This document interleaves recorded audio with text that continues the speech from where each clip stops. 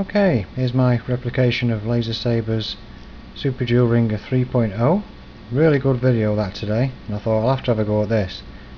But unfortunately, I had no ferrite of the right size, so this one is a 3-inch one straight out of a radio. It was wound then with 32 gauge, 200 winds, and in the same direction. I think it's 20 gauge, 22 gauge, and there's about 80 winds of that. 80 and 90. The transistor is a D4793 and I've just got a 1 watt bulb on the end there. I'll connect it up and there we are. Nice amount of light. I'll turn the other light off. You can see, shines alright.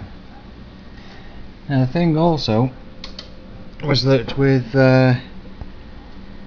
this one here, which is I can't read it, D4439, and those two lithium ions there at 7.2 volts, it was drawing just 60 milliamps.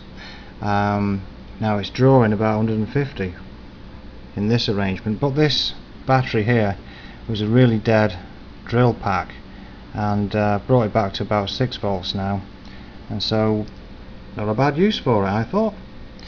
And also, if you're looking for the ferrite types, you can use these things out of computer monitors. The cables go through, and I've done this on the 2.0. You just stack them up like that, glue them together, put the wire around. Okay, thanks for watching.